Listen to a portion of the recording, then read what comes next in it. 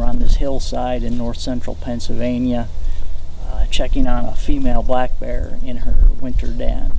I'm Mike Hooker, bear biologist with the Pennsylvania Game Commission. This is a collared female black bear. She was collared about a year ago. She is part of a Mange study.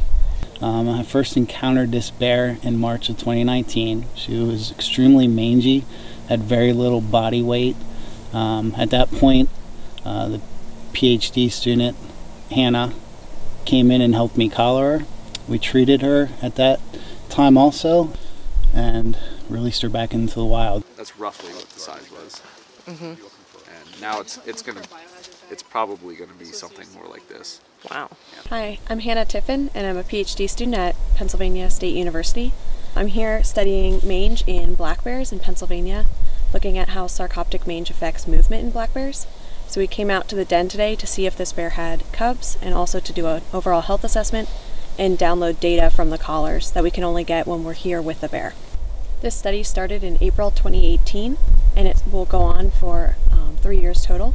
We're in year 2 of this study right now. We collected several different samples today. Some of those are skin scrapes where I scrape the ear, and on a mange bear I'd be looking for mites that are in that sample. On healthy bears where we might be using them for some other things that could be in the skin or as healthy controls. We also take blood from all bears in the den checks, and that's no different with the mange bears.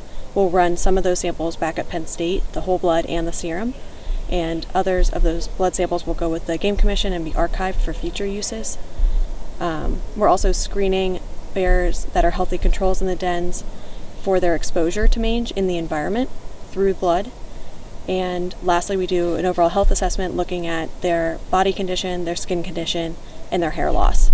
And as you can see today, she's beautiful, nice black coat, and put some weight on, and she's very healthy today. So she's sedated during the process. When we're done, we replace the den back as best we can, and she'll emerge in the spring.